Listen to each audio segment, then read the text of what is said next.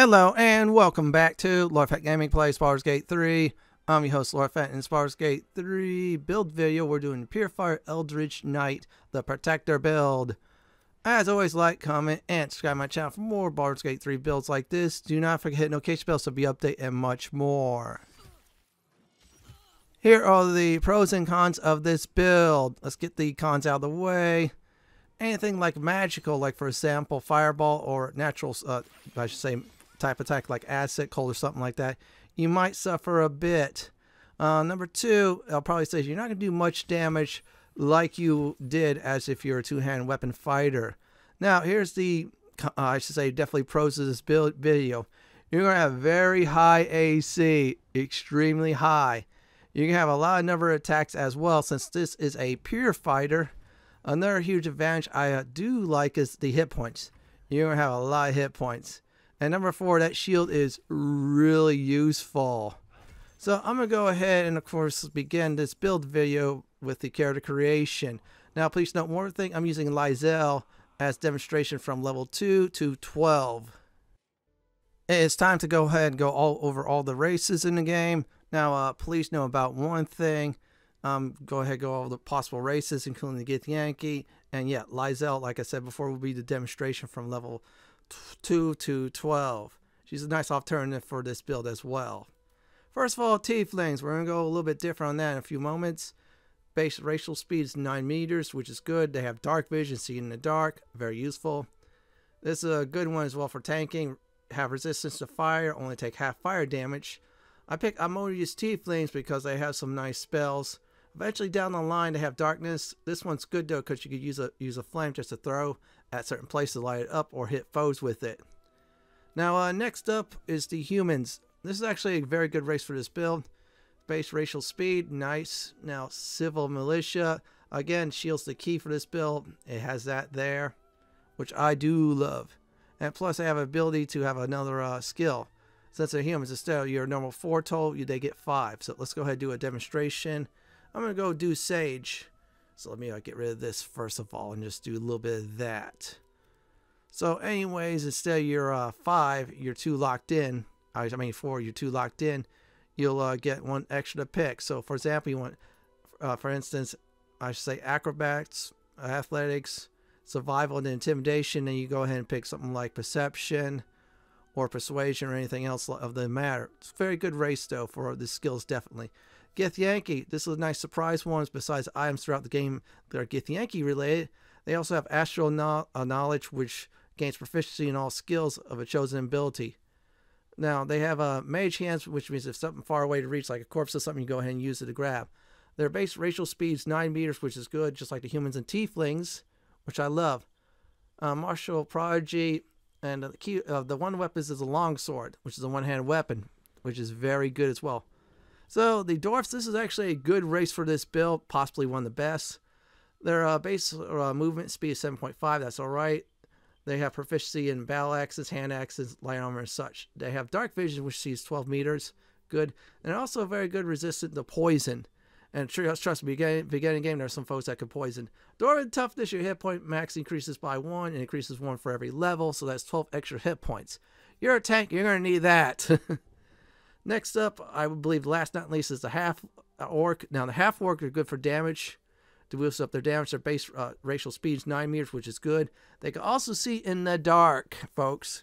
Very good. Now this is another tanking ability also, I believe, after dark vision. When you get 0 hit points, you gain 1 hit point. It's probably on a time or 2 when you're down. It's very good. Savage attack, so when you do a critical hit, you get another dice roll, so you do more damage as a tank. So for this build, I'm going to go ahead and demonstrate with the Githyanki. Now what this build is all about is you're basically a tank. You heard me right, a tank. You could either go defense or protection. I prefer protection much better because when you have a shield, impose disadvantages on attacking against your allies when you are within 1.5 meters of your foes. And you must be able to see the attacker too. Very good style to start with. Now next up I decided to pick for background is the soldier. It's the best way to actually go for this build. Now let's go ahead and do the ability scores. First of all, we're going to put 2 points in the strength right there. That's our base one. And then 1 in the constitution. That's our secondary stat. We're going to put this at 16. We're going to work that on the way to 20. And then there's other ways to boost that to 24 as well. Dexterity, I put 14. We'll get some AC really up there since we're a tank. Some builds will actually put that dexterity to 16 and more. Constitution, I put to 16 for more hit points. Since we're out there tanking like crazy, we might as well boost up those hit points. Intelligence, I put to 10 because of the fact we're Eldritch Knight and we're going to use some arcane magic. Wisdom, I did to 10 also because there's some story checks you definitely want. Charisma, unfortunately, is at 8, so you're going to have someone else to talk for you. Now, next on the list, everyone, are these skills. So let's go over that. I felt like since I did soldier, so I get athletics and, of course, intimidation. Pick acrobats because you'll move around a lot in this battlefield, and survival just to check things out. So that's the best way I go for these skills. Now, let's go ahead and level up our, you guessed it right, the protector. Since we have Lizelle here, I gave her some armor, gave herself a nice shield, and a very good one-handed weapon. So let's go ahead and get Lizelle up there, really, at this time. So when we get to a level 2, as with all fighters, we get Action Surge. So let me go ahead and explain about Action Surge.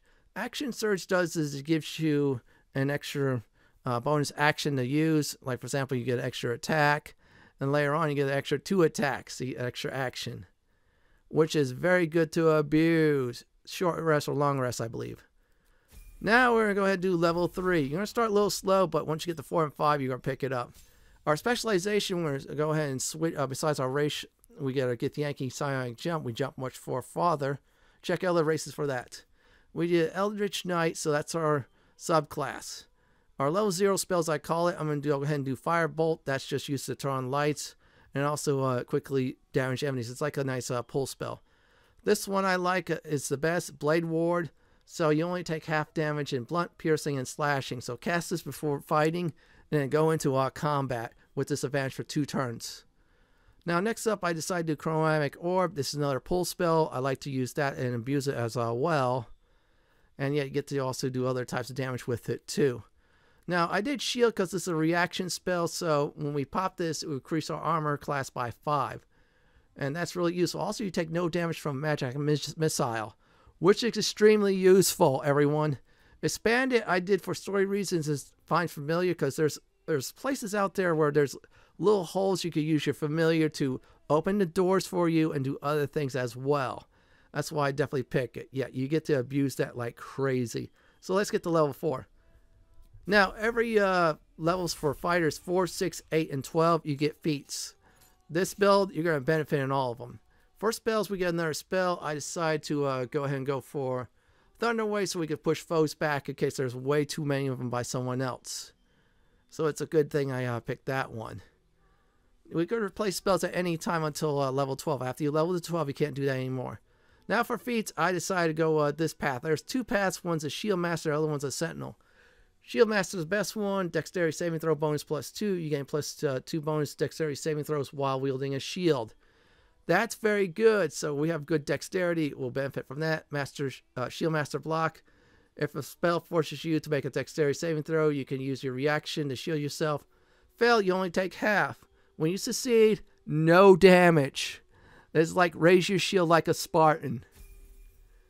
So let's go ahead and get to level 5, where we get something that I do love as a fighter. An extra attack, just like the other melee classes. So instead of 1 attack, we get 2. For this build, it is really useful. You'll see that in a demonstration later on with this. Now we're level up to, you guessed it, level 6 fighter. And we get ourselves a new feat because we're a fighter, folks. Just like every other, fighter subclass. I decided to, let's see here, I could do Sentinel, that's a good one. Which, of course, gives you a reaction when your allies get attacked and such, as long as they don't have the Sentinel feat. This one's better toughness, so your hit point maximum increased by 2 for every level you have gained. So, total 24 extra hit points. Now, add another 12 for the Gold Dwarf in your set. Now, for level 7, yeah, we get ourselves some new features. First of all, we get this. You have honed your body in magic for war. After you cast a level 0 spell, you can make a weapon attack using a bonus action. So you cast, for example, the Firebolt, and then you can go and just whack some foes with your normal blade, or so. We get 2 more spells. I decided to do Darkness this way if we are having trouble with certain foes, that we could blind them. We can stand outside a cloud long enough to hit them from range. I should say melee weapon range, of course, which is good. Another one is Gust of Wind. We can knock foes off balance if there's too many of them, which is a great option to use for one turn. Now we're at level 8. This is where we start putting our ability scores in. Now if you have Auntie Ethel's hair, then use other ones. But for now, let's go ahead and do Mirror Image. This is the most broken spell for the Eldritch Knight. You create 3 illusionary duplicates of yourself. Each duplicate increases your armor class by 3. So if you have 3 duplicates, that's 9 armor class. You have 21 AC, that's 30 AC. That's basically make you almost unhittable. So let's do ability improvement. So we're going to go ahead and put some points in strength. Everything in the strength, so we just hit foes like a little bit, little by little. Other builds will do dexterity. I prefer strength, so this way I do some damage as I tank. Now we're at level 9, and let's see what we do get. Okay, we get Indomitable. So if we mess up on a saving throw, we get to try again. Simple as that. Very useful definitely for this build if you're tanking and get hit with a fireball or something like that. Now we're at level 10. There's going to be a lot of things going on. Now, first of all, we get this one here. Eldritch Strike. When you hit a creature with a weapon, it has disadvantage on your next saving throws against a spell you cast. So you do a melee weapon, then you do a level 0 spell and a good times roll. Now this one I decided to pick was a Mage Hand in case I used the Get the Yankee one up. Now if you're non Get the Yankee, yeah, great idea to pick that. I felt that was the best option. True Strike's not bad, but that's just one round. Melf's Acid, I would probably say really Shatter is the best spell to do. It pushes enemies back, gives them disadvantages on saving throws. So if there's too many near your allies, pop the spell near them, and hopefully they don't get hit. Instead, the foes get hit. Now we're at level 11, folks. So we only get, I think, one thing and gain a spell. Let's talk about the thing we get. We get improved extra attacks. So instead of 2, we get 4 now with our main weapon. So in this case, it's our one-handed weapon. Really useful for a pure fighter, folks. And I decided to go for Mel's, I should say, acid arrows. This is a single damage target. We put acid damage on them, which is good. If they miss, I'd say if they are on miss, targets still take half the initial damage. Very good pulling spell as well. More like I see. Now we're at you guys at level 12, everyone. So this is what we get, a new feat. Last time replace your spells. That's a warning. And as for feat, we're going to boost our strength to 20. So we're going to have definitely 20 strength at this point in the time. So there you go. We have that, and we're all done for leveling up our character. So that's about it for the Eldritch Knight. For the next part of this build video, what we're going to do is talk about permanent ability score boosts. So here's the deal, everyone. There's permanent ability scores that you could definitely get boosted in the game. Act 1 has one. If you spare Auntie Ethel during her first encounter, she'll give you ability to pick a score of your choice to boost it by 1. So she has to be underneath 10 hit points to do so. Avoid having your paladin to get the kill, otherwise they might be an Oathbreaker if they definitely took the bait, I call it. You can get it, however, for this build. I do advise probably strength definitely. If you do strength, then go for one of the other defensive builds that gives you +1 strength and another bonus with that. Now Act 2, with the Str OR Con, you gotta keep him alive and in your party for this. Have him by Aja in the Moonrise Towers. Yeah, that's the alchemy vendor, the drow one. Once you do that, she'll give you a +2 strength potion. Drink that, there goes you gain +2 strength. I'll demonstrate that in the video. Last but not least is the Mirror Loss. You get 3 outcomes out of it, but you got to pass some intelligent checks. So definitely make sure you have from one of the, I think, ogres from Act 1, 17+ intelligent helmet. This way you'll bypass, you'll attempt to pass it good, at least for the intelligent checks. Always save scum on that. So one outcome is if you pass a hidden, I think, charisma check, you get a +1 charisma as a bonus, and you talk to the mirror again. Pass another check, you get a +2 stat of your choice. Now, if you don't pass the initial charisma check, you only get the +2 stat of your choice. Or nothing, you don't pass anything. You still lose something, but you get to cure yourself. I'll explain about that a bit further when we do a demonstration of it. First demonstration is the +2 strength potion. I did mention you need a Str OR Con with you, so this way you can vent some through a check If you do it right, then a Str will bite this female drow. Once that happens, then she'll give you a +2 strength potion that permanently increases your +2 strength. See, there you go. The strength has been increased by 2. I was demonstrating on my paladin at the time during the paladin playthrough, and it's very great for the melee characters, even the tanks as well. Here is the deal about the mirror loss, everyone. So let me go ahead and explain that at this time. The mirror loss, when you use it after you get past the checks, first you lose something. Number 1 is usually strength on the minus, 2 dexterity minus, 3 constitution, 4 intelligence on the minus, 5 wisdom, and 6 charisma. And don't worry, it's curable. Remove curse will do it. So if you get a rightful check, then you get the following. Number 1 gives you +2 strength. Number 2 gives you +2 dexterity. Number 3 gives you +2 constitution. Number 4 is +2 intelligence. Number 5 is +2 wisdom. And number 6 is +2 charisma. For this build, go for number 1. This gives you +2 strength. I'm just demonstrating right now is what happens if you do take any one of these 6 right there. And no, don't be deceptive when you're going for the loss. You get nothing out of it. Nada. Shar knows what's up. So we're just going to go ahead and go through the emotions of that. And there you go. And as you see before you, we just gain +2 in a stat of our choice. Go for strength definitely. Now if you get lucky on the +1 charisma, that is fine. You just roll a 20 on that. So that's about it for a demonstration of the mirror loss. I'm going to go ahead and show the final results of the stats if you do get some permanent stat boosts. So with the permanent stat boosts, this is before. So when you're done, of course, leveling up, I should say 1 through 12, you get 20 strength, 14 dexterity, 16 constitution, 10 intelligence, 10 wisdom, and 8 charisma. Now, after you take the potion, the mirror loss, and of course, Auntie Ethel's hair, if you decide to go that path, 24 strength. Now, you get that, dexterity 14, constitution 16, unless you decide not to pick the strength for the hair, then it'll be up to 17. Intelligence 10, wisdom 10, and charisma 8. So if you decide to definitely use this build for this playthrough, those are what you get before and after.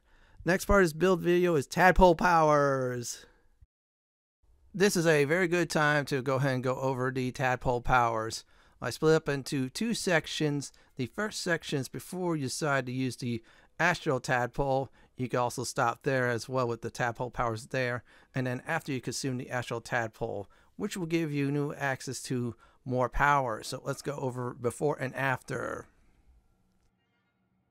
Favorable beginnings. Boosts attack rolls or gives you advantage in dialogues. So here's the deal. For combat, it's really nice. Gives you a little bit of extra damage. Call of the week. When a creature has few, I should say, hit points less than your tadpole powers, it dies. So it's a very good passive power. So for example, if the creature only has, say, 3 hit points left and you have 5 tadpole powers, it dies instantly. Yep, game over for him. Psionic Backlash. When a foe casts a spell, you do 1d4 damage per caster level. This is very powerful against those annoying spellcasters. Yeah, use this and boom. Sometimes they die, sometimes they reel very badly.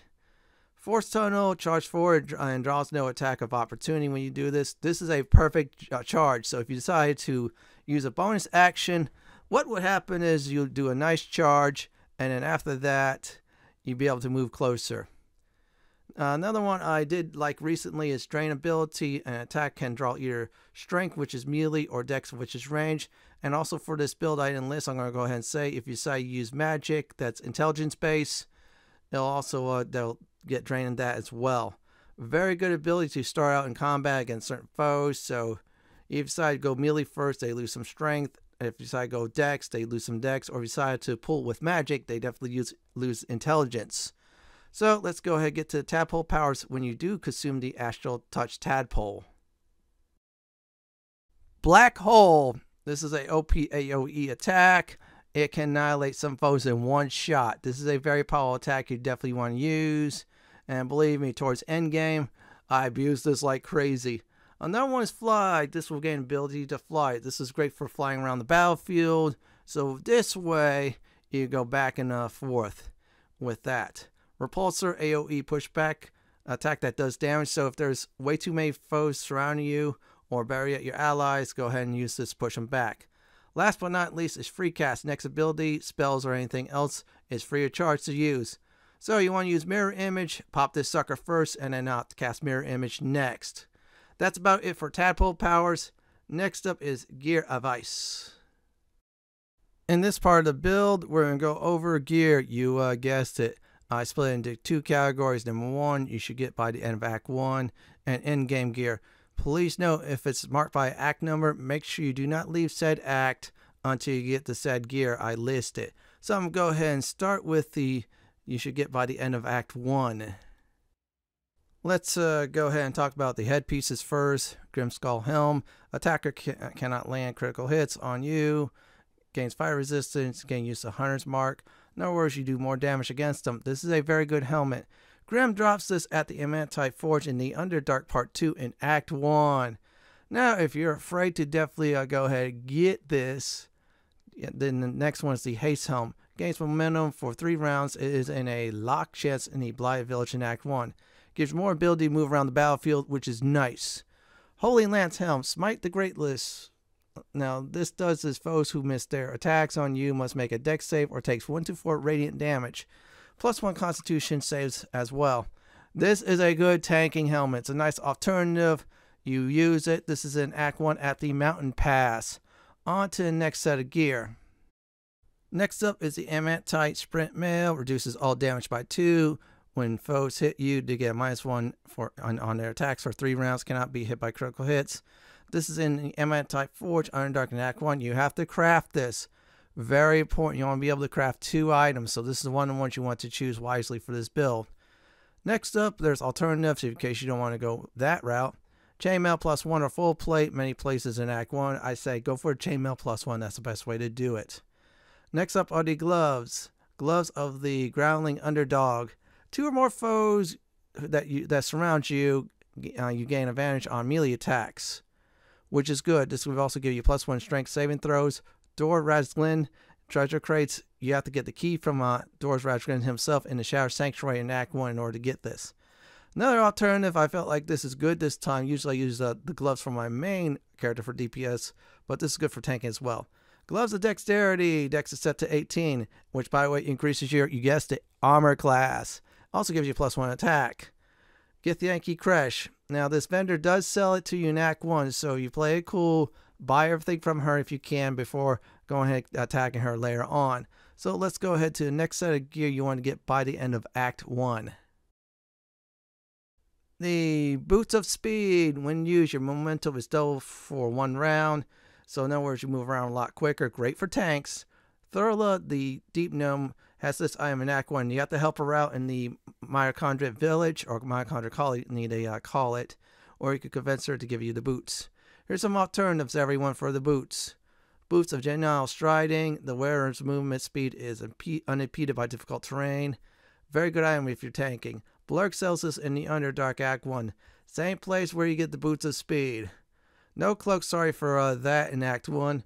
Necklace, Amulet of Branding. Foes get hit with branding spell, takes double damage in melee combat. Githyanki Kresh. Now the vendor who actually sells the Gloves of Dexterity will drop this as well. Now there's alternative one. This one's really good for tanks. Amulet of Restoration. Use there's 2 spells on it. Mass Healing Word and Healing Word, so you can heal others if you need to. Drydra's Bone Cloak sells this at the Mitochondria Colony, Underdark Act 1. Yeah, that place has a lot of good items, so have plenty of gold for it. Let's move on to the next set of items. Now, rings, I did this a bit different than my melee builds on one of them. Crusher Band, movement speed is +3. Steal or loot this from Crusher to get this in the Goblin Camp in Act 1. Next up is the Ring of Protection, AC +1, and saving throws. Complete small quests to steal the Sylvanas idol in the Druid's Grove. You have to go ahead and complete that before actually completing the Druid quest is where you save it. Otherwise, Mo will not give you the quest. That one's a bit more risky. Now, if you don't want to get the Ring of Protection, I got some good alternatives. Caustic Band, you deal +2 acid damage to foes. Drydra's Bone Cloak sells this at Mitochondria Colony, Underdark in Act 1. Very popular place, everyone. Remember that. Ring of Absolute Force. Use of Thunderwave spell if absolute branding is on you. You deal 1 extra damage. Sergeant Thurman in the Grim Forge in Act 1 Underdark will actually sell you this, or you have to kill him for it, most likely.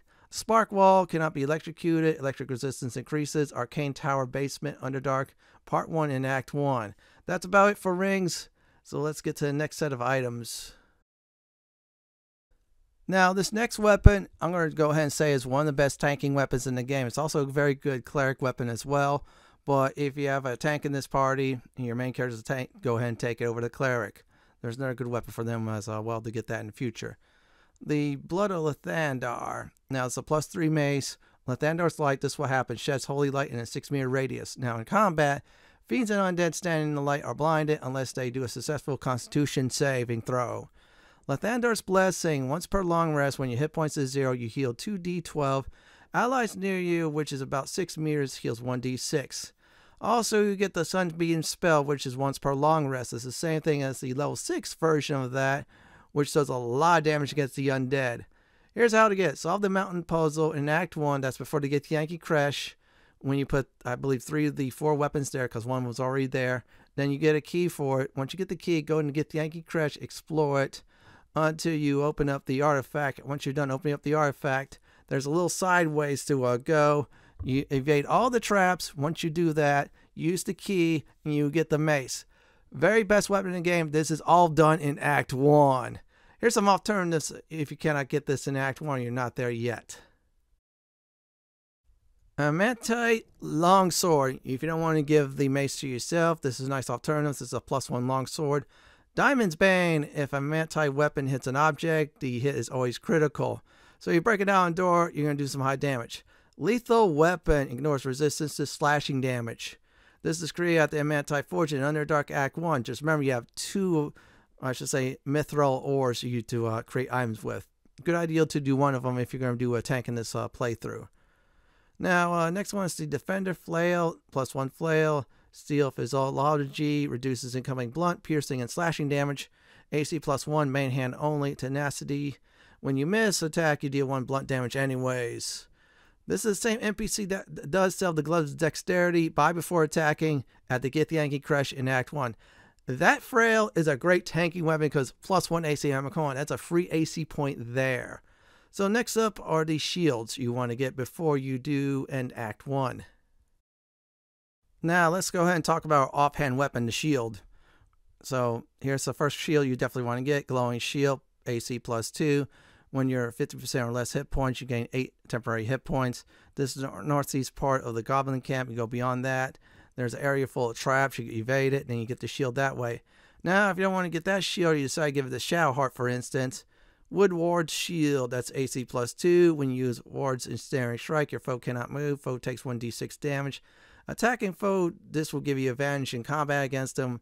Foes has attacking and dex, I should say, saving throw disadvantage while in this effect. This drops from the Wood Wards in the Fetid Bog in Act 1. Very good alternative shield. Now this one I definitely toss in case you have some money at the very start of the game. Safeguard Shield, AC +2, saving throws +1. Damien sells this in Act 1 at the Druid's Grove. Good idea to visit Damien for anything else as well. And last but not least, ranged weapons you want to get for Act 1. Now this one's slightly different, you guessed it, than my, I should say, DPS build. Spell Thief, normal longbow, unfortunately. Now here's the great thing about this. Now this ability, Arcane Vehemence. Once per short rest, you gain a, I should say, you regain a level 1 spell slot when you land a critical hit with the Spell Thief. So if you do put a foe to sleep, you automatically get a critical hit and you get a free level 1 spell slot. Very useful for this build, by the way, folks. So if you decide to use all your level 1 spell slots, you need more, go ahead and use a ranged weapon. If you do a critical hit, there you go. You have another shot at using shield. Aran sells this at the Druid Grove in Act 1. That is the Halfling Merchant there. You get this early on. Buy it ASAP. Now here's some good alternatives in case you decide to give the bow to someone else. Titan String Bow. This is a +1 longbow. This longbow does damage equal to your strength mod. So in other words, if your strength mod is 2, you get a nice bonus damage to that. Bring in the Zent's Hideout sells this in Act 1 after helping out the Zents in the Missing Shipment quest. Another one, this is a good one. Giant Breaker, +1 heavy crossbow. Foes get a -1 attack for 2 rounds when hit. Bream in the Zent hideout sells this in Act 1. Same thing as the other boat. You got to complete the missing shipping quest. That's about it for all the gear you want to get by the end of Act 1. So in other words, do not leave Act 1 and enter the Shadow Curse lands before doing this. Now next up is the endgame gear.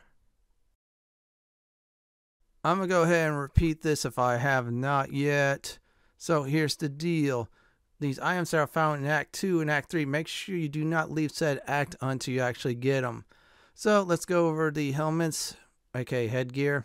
Helmet of Baldur heals 2 hit points per round, +1 armor class, and saving throws. Cannot be stunned, cannot be critical hit against. Defeat the one-way trials and the boss in it in Act 3 in order to get this. Now here's some alternatives in case someone's wearing that helmet. The Helldusk helmet. Can see through normal and magical darknesses. Cannot be blinded. +2 saving throws against spells. Where is immune to critical hits. This is at the House of Hope in our lock room in Act 3. You got to pass some saving throws. If not, no access to it. This helmet is actually really good because I love the saving throws with the spells.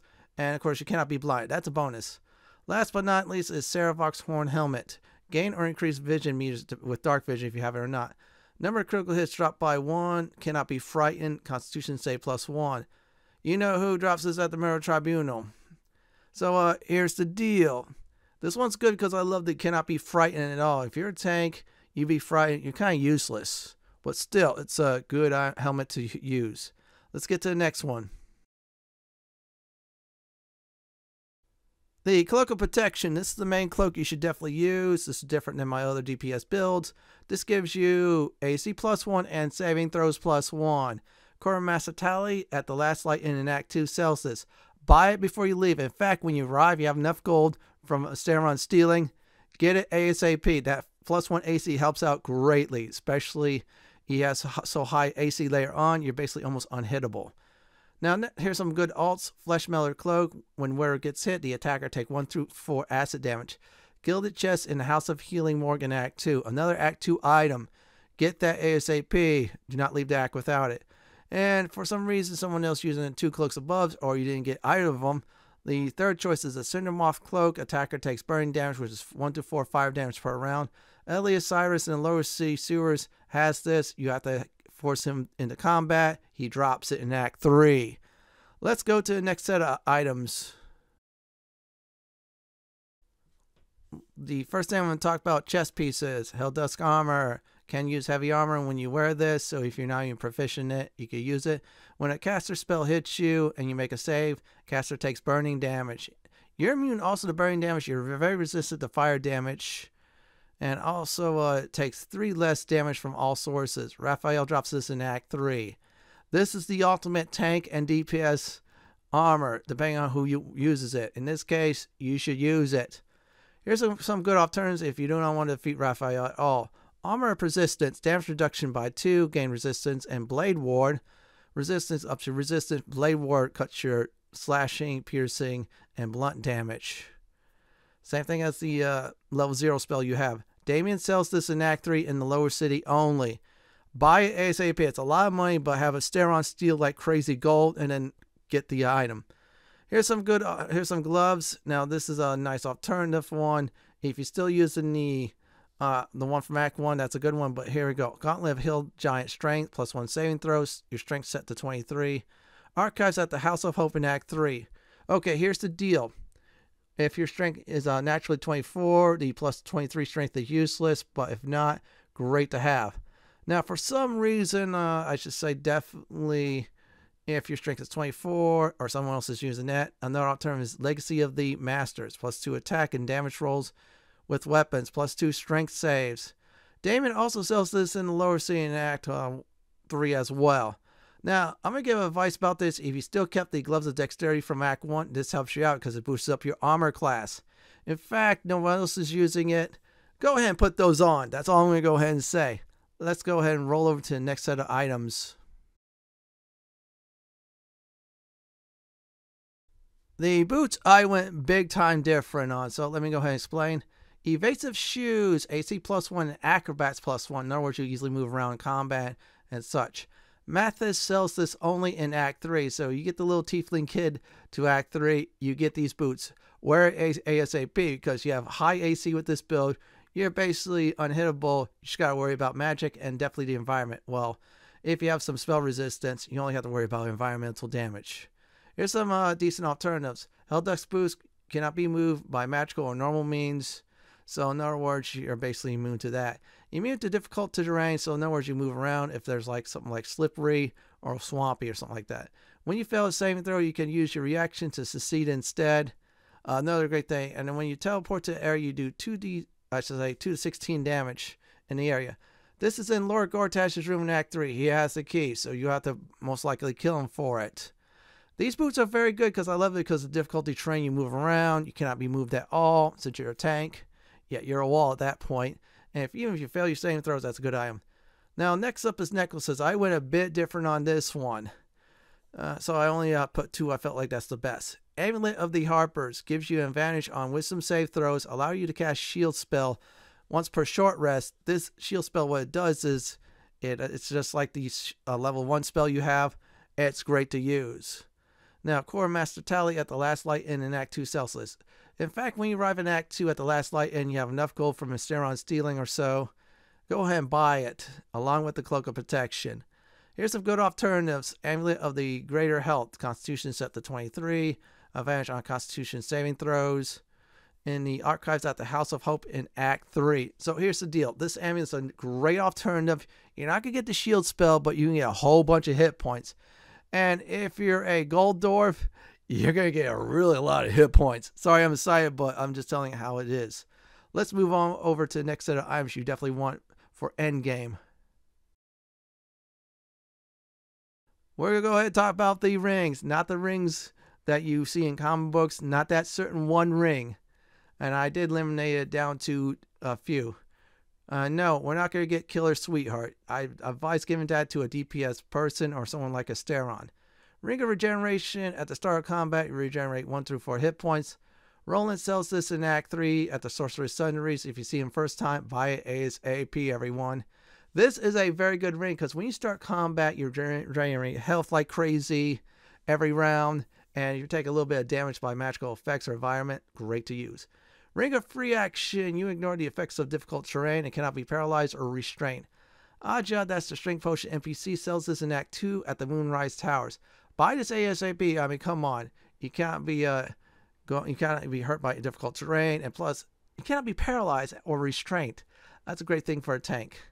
Now, all I'm going to say is if you still have that Ring of Protection from Act 1, keep it because AC plus 1 is good. Now, there's 2 rings that are lover embraces that at the Shadow Curse lands in Act 2. This is honorable mention. So what it does is if you and someone else has it, that person, or you could cast some kind of warding protecting spell on it if you want to go that route. That's just an honorable mention. Let's move on over to the next set of items.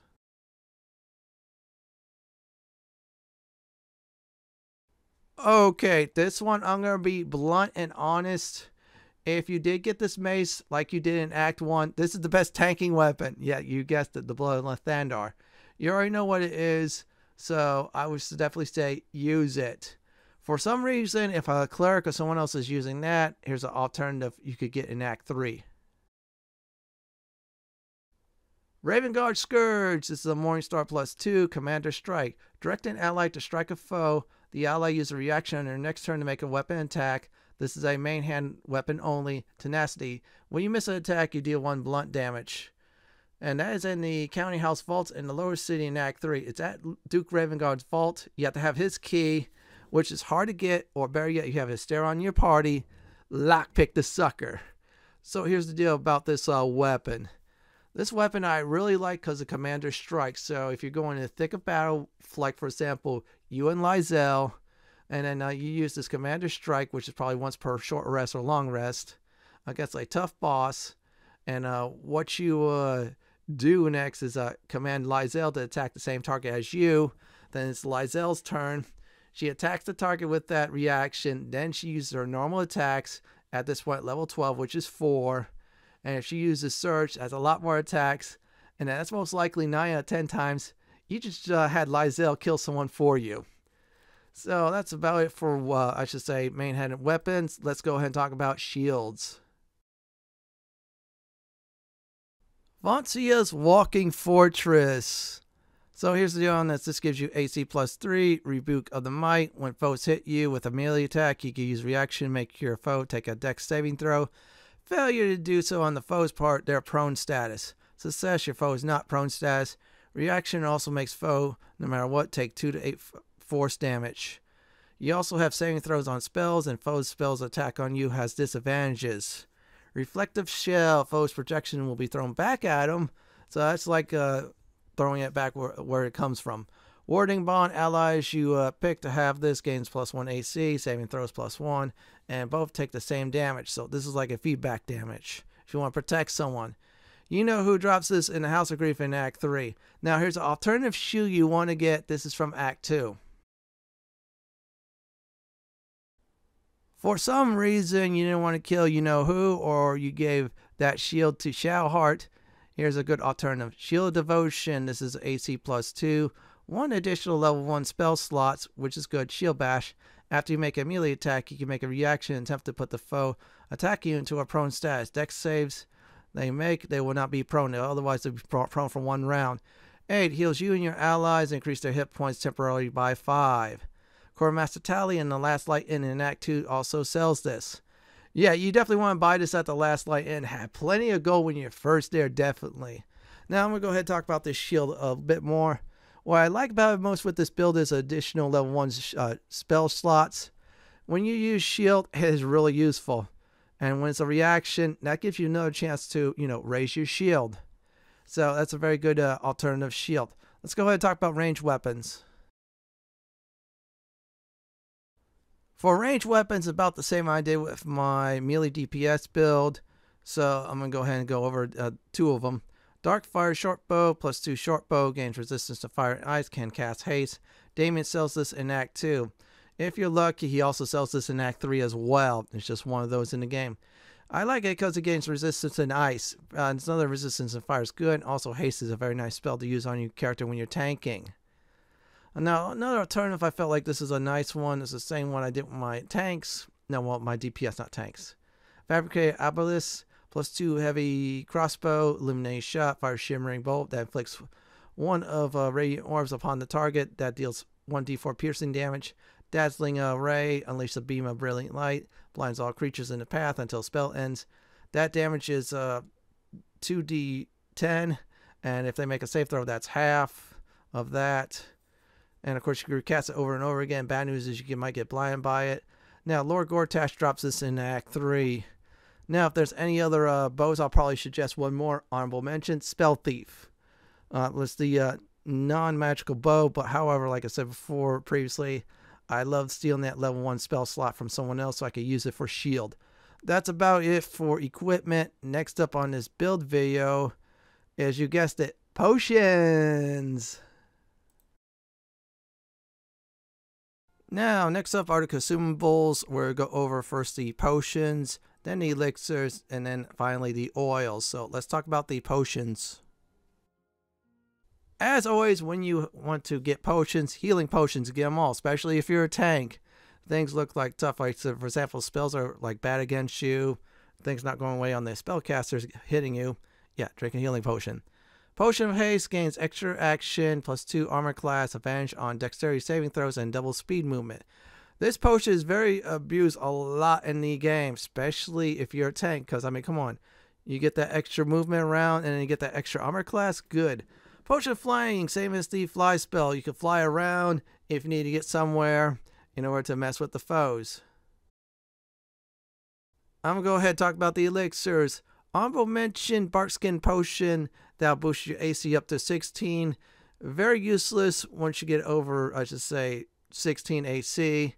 But still, start at the very beginning of the game to always drink those as a tank until you get that point. Here we go. Elixir of Vigilance. Gain +5 bonus on initiative and cannot be surprised. Since we do not have the alert feat with this build, you definitely want to drink this. That's your #1 priority, is that potion. Elixir of Colossus, decreased size, gains strength saves and advantages. Plus does 1d4 weapon damage, and you can jump around since your size is really big. Good potion to get around with. Next one is Elixir of the Viciousness. Increase your chance to land a critical hit. So you want your tank to do a little bit more damage. That's a way to go. Another good one is the Elixir of Cloud Giant Strength. Set your strength to 27.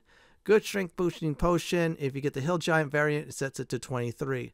Last but not least, I like this one recently. It's good for a tank as well. Elixir of Bloodlust. Upon killing a foe, you gain 5 temporary hit points and an extra bonus action. As a tank, that is really good. Let's get to the next one. Even as a tank, you want to coat your weapon. Now, oil accuracy. This is a coat weapon, bonus of +2 in attack rolls. Very good to use. Wizardbane oil. Its target receives a -3 penalty to spell attack rolls and spell save DC and disadvantage on saving throws for maintaining concentration for 2 rounds. Great oil for a tank. You oil up your Wizardbane oil on the weapon and then find a caster and go ham on them. Any poisons is good as well. So next part of this video is combat demonstration. The ideal here is to for this build is to make sure you're the person that's staying perfectly still until a certain point, then you go ahead and move and attack foes. So for example, we're going to set up Lizelle here to move to a certain spot, which is this spot. Attack this foe, attempt to take out this foe with 1 hit. No, we'll try again. Now we'll just move over this direction. So this way, this archer attempts to move, archer dies. Simple as that. Our reactions will help out definitely. If we weaken any foes, the rest of our party members will definitely finish them off.